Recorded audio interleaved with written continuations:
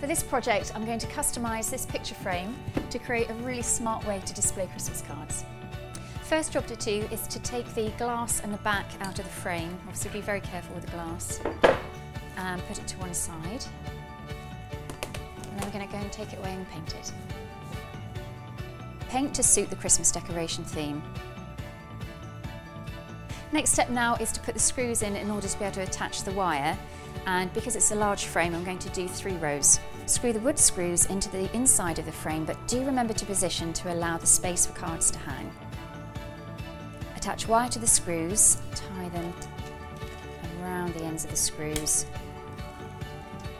just enough to hold the wire in place. And then staple ribbon to the top so that we can hang the frame on the wall.